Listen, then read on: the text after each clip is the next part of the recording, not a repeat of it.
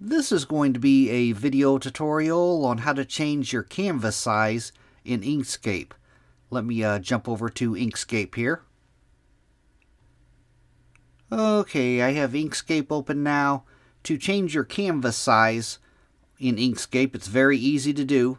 First thing you want to do is go off to the left hand side to the tools panel over here, and at the very bottom down here, if you place your mouse cursor over it, it says create and edit documents pages.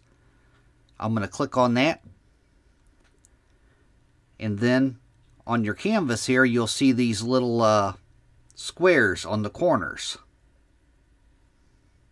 What you want to do is grab one of those. I'm going to put my mouse cursor over it, hold down my left mouse button, just grab one of those, and you could resize your canvas however you would like. I'm going to grab this one here. Another thing you could do, up here at the very top up here, if you click on this little drop down up here, it has a whole bunch of pre-selected sizes that you can go with. Say that I wanted to use this size here. I'm going to click on this one. Now I have a little bitty artboard.